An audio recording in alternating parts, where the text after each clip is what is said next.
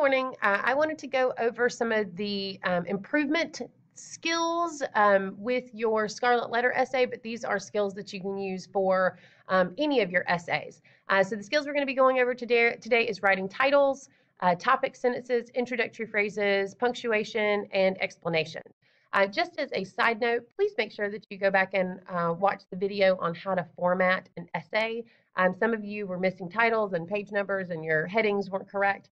You weren't double spaced, so please make sure you go back and watch that, and I will try and post that into the Canvas assignment with this video. All right, so let's get started.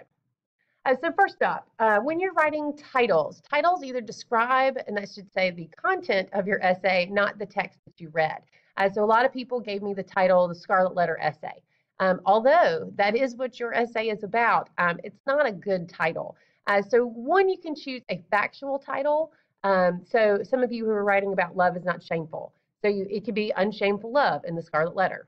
Bargain basement essay, but way nicer than the Scarlet Letter essay. Or you can also do clever. This is what I always went for when I was in college. Those of you who are writing about Puritans being hypocritical. So hypocritical Puritans, colon, so notice that's a little factual, refusing to see gray in the Scarlet Letter. Haha. So that's kind of an interesting title. Notice it would be, actually it would need to be centered. I love a colon title, so you get a factual and then you get something clever underneath.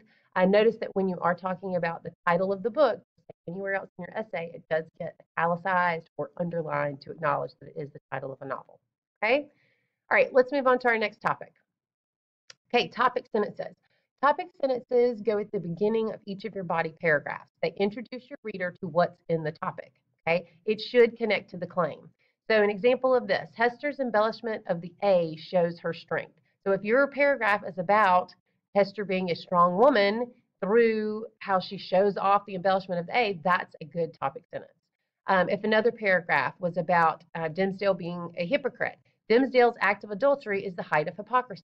This lets me know that this paragraph is going to be about Dimmesdale cheating with Hester, who is a married woman, and how this is hypocrisy. So you have to have a sentence at the beginning of each of your body paragraphs that tells your reader, here's what this paragraph is going to be about.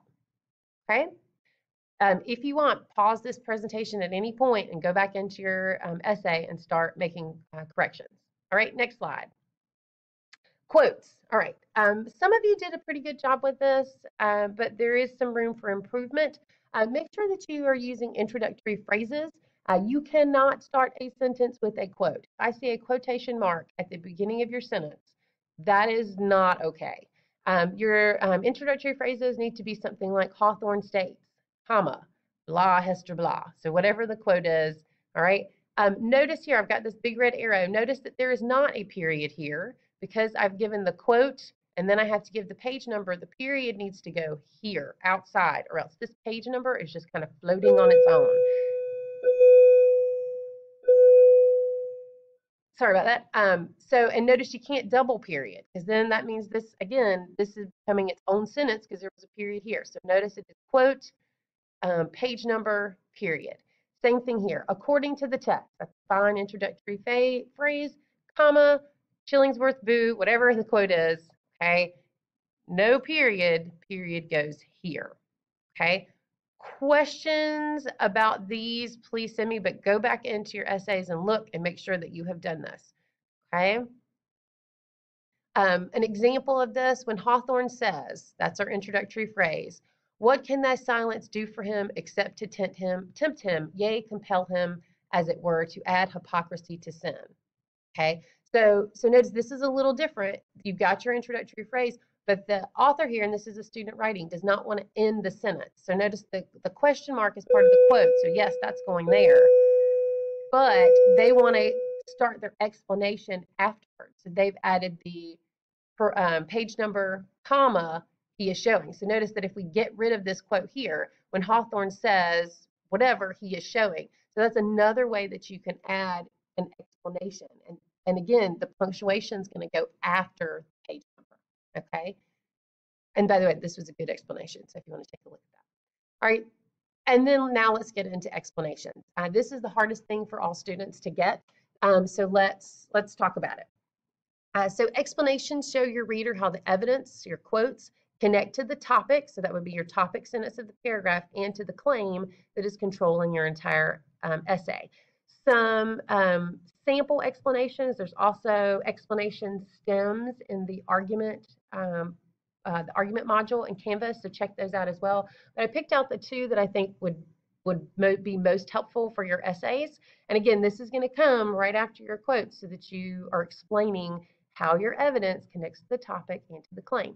So an example would be this, this meaning the quote is significant because, and then you explain how that directly relates to the claim, okay? Another example is the fact that, and you rephrase your quote. So the fact that Dimsdale's adultery is Dimsdale's adultery proves or shows or demonstrates or illustrates. Notice how this gives you lots of options. So no matter the source, whether it's a picture or whether it's a quote.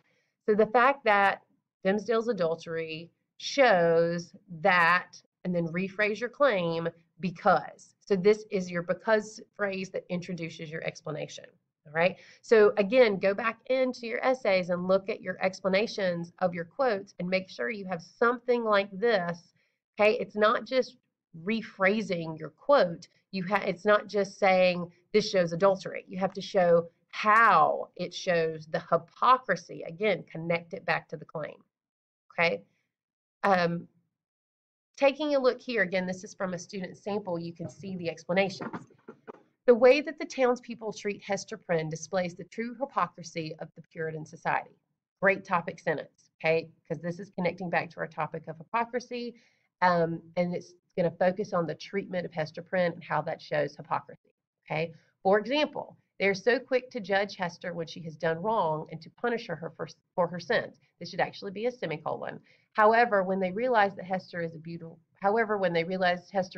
seamstress. Incomplete thought, but he's now going to get into what he means. For example, when Hester first makes her appearance to the townspeople, the judgmental Puritan women gossip rudely about Hester. So, and kind of introducing me to the situation. One woman says, "I'll tell you a piece of my mind. It would be greatly for the public behoof if we women, being of mature age and mature members and good repute, should have the handling of such malefactress as the Hester Prynne. What think ye, gossips?" Okay, so notice Hawthorne 46, that's our page number, period. This proves, so talking about the quote, this proves that the women and townspeople are judging her extremely harshly for her crimes. However, when the townspeople realize that Hester makes beautiful clothes, they decide to use her for her talents. It seems ironic that her talent for needlework was discovered by the beautiful letter A that she made for herself to wear for the punishment. So again, the irony here is touching to the hypocrisy, okay?